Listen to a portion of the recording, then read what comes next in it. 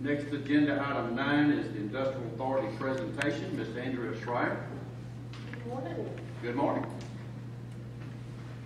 First, I'd like to say thank you for allowing me the opportunity to present this morning, but also on behalf of the board and staff, we're thankful for everything that you do for our community. We know it's a thankless job at times, and it's very time consuming. So thank you all for that, the support that you give us for Joe. I thought I would just start off a little bit with talking about the Industrial Authority, a little bit of its history. As you may be aware, the Industrial Authority's charter offers a broad mandate of many different economic development activities. However, we've historically always focused on 3 core areas, and those core areas are developing prospects and recruitment, retaining our existing industries, as well as working with them on expansions. And then the third one is developing real estate assets so that we can do the before 2 mentioned items. And as you may recall, we used the bond that we got in the mill that we currently have to purchase 2 new industrial parks, which totaled to be about $13 million of investment back into the community's efforts for economic development. The board at the time, we only had a little over 160 acres, and those were not contiguous, so we needed larger tracts of land in order to recruit the new industries and expand our existing ones. As you may be aware, these are some of our target recommendations for our area, just to go over those briefly.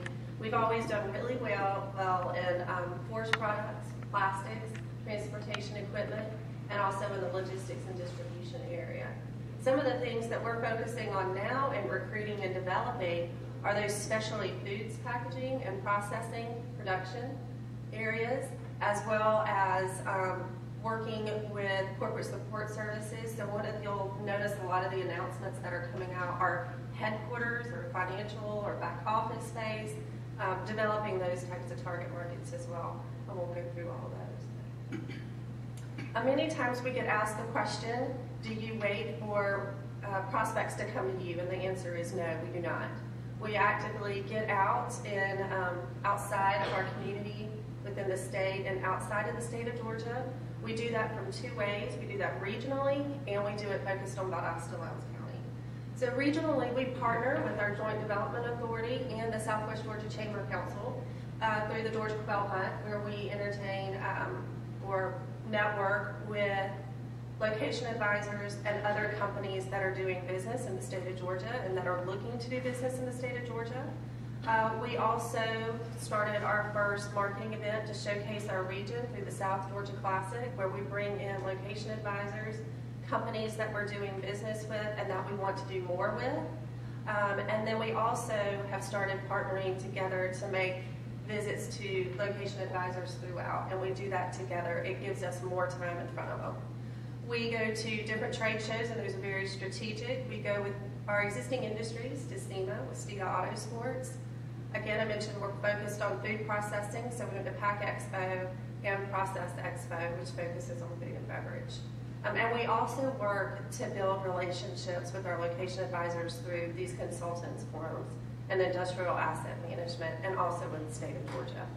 So a lot more of our projects that we're working on are coming to us directly instead of from companies, are coming directly to us from location advisors. Also with our existing industry, here's a list of things that we do to work with them. One of the things that has really been a great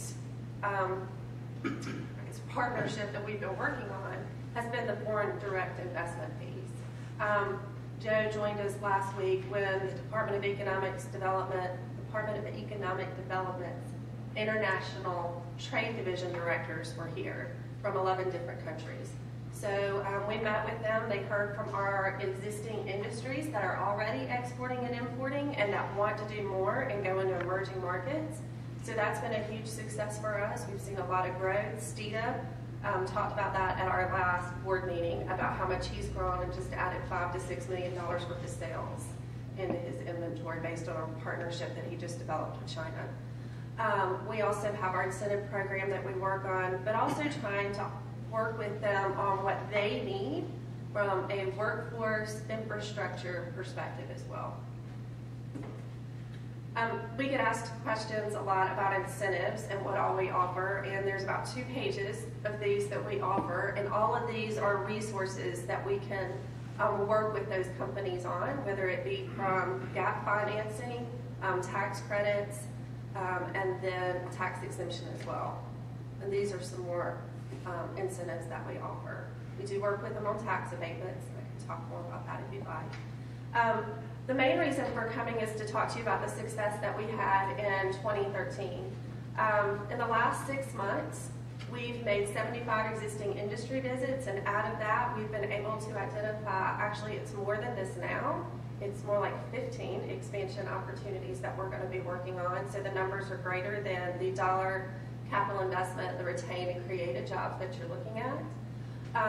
In the last 6 months, from a new and existing job creation, Home Depot created 120 jobs, Express Scripts created 125, of which they're looking to do another hiring process starting again in May, which would create another 100 jobs. And then we retained 75 jobs at Regal Marine. So Regal was struggling with the new models that were coming out and whether they would get one. And I am happy to say that they did get the new boat model, so we'll be retaining those 75 jobs. We work with the state of Georgia, not just only them, but we get what's called requests for information. And we use that as a gauge for what's going on in the state from a new activity perspective. So last year we had 6 of those, and we're working to grow that number. The year before we had 15. So the new prospects have decreased, but like I said, we're doing more proactively to get out there and grow them. And then the Hannah Solar project that we also worked on. That's my presentation today, to talk to you about a little bit about what we're doing.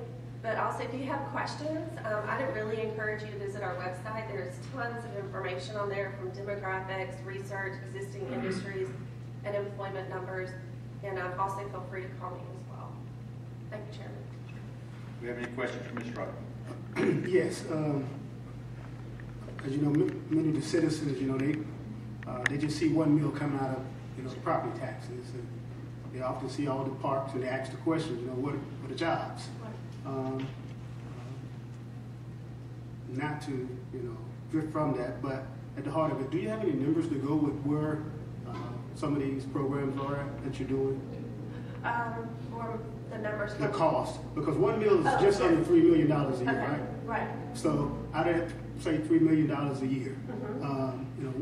Where are some of the funds, I guess, to go? Well, we have our budget that is approximately $900,000 to operate on. That includes all of our recruitment, marketing, operations, et cetera, that we use for that. But the majority of that money actually goes towards the bond money. So while we, worked on the $15 million bond, we also had to settle bonds from 1996 that we had taken out to allow for additional growth that we did with other industries. And so all of that has been consolidated. So we don't actually, we get $3 million, but a lot of that is debt service that we use. But I can get you numbers on that, absolutely. Okay, I appreciate that. That's kind of what I was hoping to see, because the other presentations we received, they generally lay out where they spent their money or what have you. Okay, and I'll be happy to get that to you. Sure. Any other questions? I do, Mr. Chairman. Are there any specific industries that your enabling legislation prohibits you from pursuing? Or I was kind of under the impression that retail wasn't as much of something you were allowed to do. I know at one time we were pursuing a Bass Pro Shop, which probably won't happen now. We have Gander and Sports Authority, or Academy Sports. But are there any industries that you guys are sort of prohibited from affecting, either recruiting or retaining or assisting in relocation, or is it open to any industry? Our legislation actually says that we can be involved in trade, which is what we're currently doing. Tourism, agribusiness, purchasing land, and so trade would be retail. So, we can do a lot with our charter, and I don't have it with me to go through it, but yeah, retail, trade, tourism, agribusiness. But just off the top of your head, just a knee-jerk reaction to that question, to your knowledge, there's not really any industry that you are prohibited from affecting one way or the other in terms of, as long as it falls under the umbrella of what you're trying to do. Right. Okay. See? I'll refer to Steve back here. I have a question, Mr. Okay. Chairman. On page by the numbers, it's new and existing jobs, 330. Did I hear you correctly? That was 330 jobs last month? 6 months. 6 months. So new jobs in the Okay. last 6 months, that's correct. 75 retained, so Right. new jobs. will New be jobs minus the 75. 330 minus 75. Correct. Ms. Schruijer, thank you very much. Certainly, you. we appreciate what you do. We know your board, your staff. The economic situation we've been in for the last 7 years has been very difficult for everybody. I have, through the last year and a couple of months that I've been in this seat, I have really learned a lot about economic development. However, I've got a long way to go, no doubt about it. But reality is that I have found out that the community also plays a huge part in this role, because we get looked at all the time by folks that may be wanting to relocate to an area, but we may get checked off before we ever have an opportunity to talk to these folks. So again, what we do in our community, the appearance that our community has, and what the picture that these folks out there looking at Valdosta and Lowndes County sees, that's one of the first things that they're going to make that check. And if we're not looking great as a community, we won't have the consideration that we need. But when we have the opportunity, I appreciate what y'all do. I know that you work very, very hard and you're very, very passionate about what you do. I just know it's a tough time to work. Thank you very much for that. Thank you. I want to reiterate what the chairman just said as well. He and I were in a meeting up in Atlanta a couple of weeks ago in industry class that we were taking part of our training, and hearing what other counties are doing and other areas are not doing. Our industrial authority seems to be one of the more progressive ones in the state compared to some of the things we heard that are not going on in other areas. So I agree with that as well. Mr. Chairman, I'd like to say as well, and I'm sorry, I know we're trying to move on here, but you know, all these communities offer tax abatements. Everybody, not everyone, but a lot have land that paved roads going into those parks, and some have spec buildings.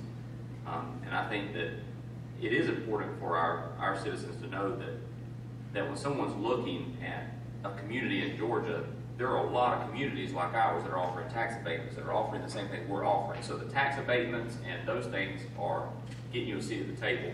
But it's quality of life people are looking at, it's graduation rates people are looking at. What kind of community are we? And if we are always contentious with one another about various things, then they're going to look at that and say, I don't want to move there.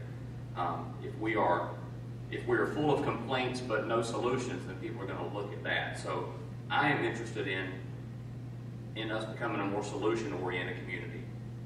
Join together to make these things happen, to assist our different authorities and the people who are tasked with bringing jobs here. And so it's a big picture, it's a big pie, and everyone in this room and everyone who might read about this meeting and everyone who calls Lowndes County home is responsible for helping towards economic development, whether you are participating in childhood youth sports, making that better, or that sort of thing. So that's sort of my soapbox regarding economic development. It's not just their job, it's our job.